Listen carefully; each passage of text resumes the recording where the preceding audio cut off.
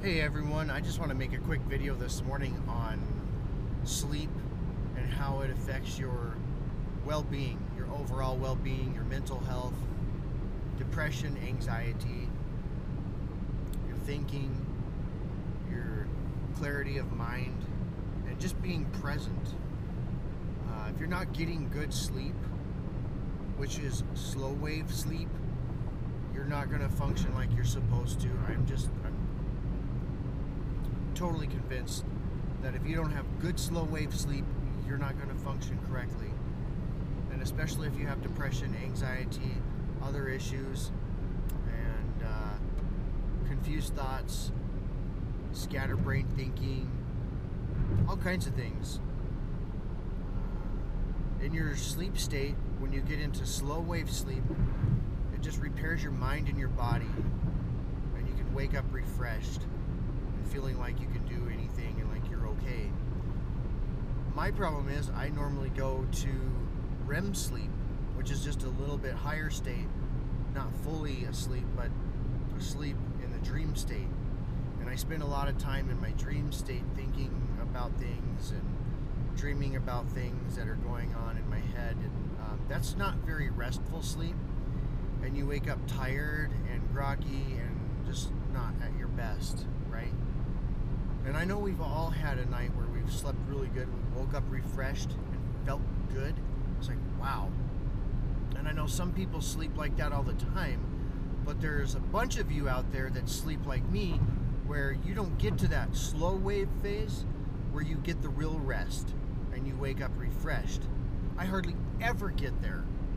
But that is crucial and so important to your mental health, your well-being, your ability to function correctly, accomplish things, think clearly, diminish your depression, diminish your anxiety, and have clear thoughts.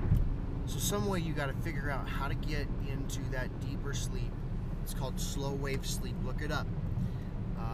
I've tried different things to help me sleep. I have low back pain, so that's a factor. My back makes me toss and turn all night, and I just don't get there. Different medications for sleeping, like Benadryl. Sometimes I take anti-inflammatories for my back to get the back pain to stop so I can sleep through that. But I still never get into that deeper sleep.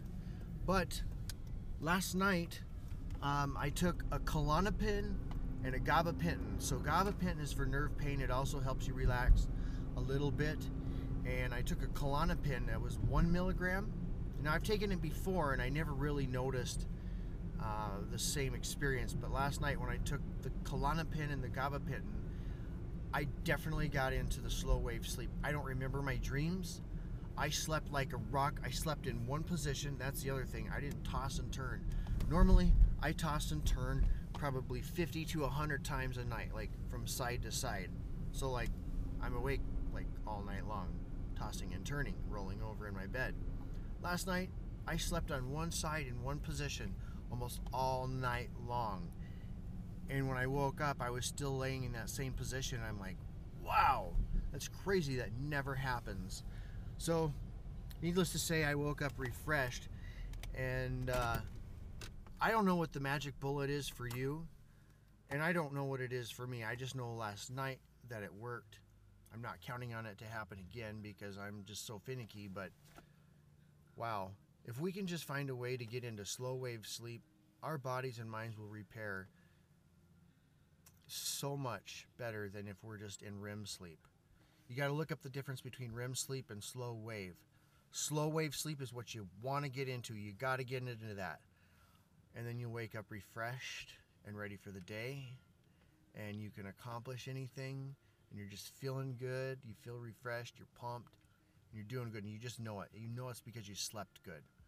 So I don't have much information on that. Everybody's different. I don't know what's going to work for you, but you got to figure out for yourself what you can do to start sleeping better. If you struggle with anything, depression, anxiety, low self-esteem, just you have low energy all day and all you want to do is take naps, it's because you're not getting the proper rest where you rest and rebuild.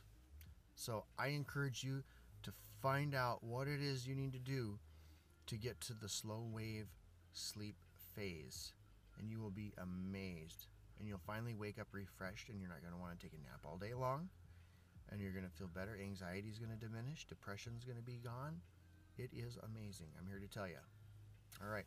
If you like my video, give it a thumbs up.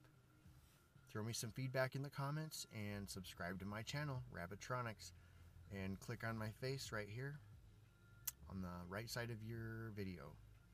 Peace.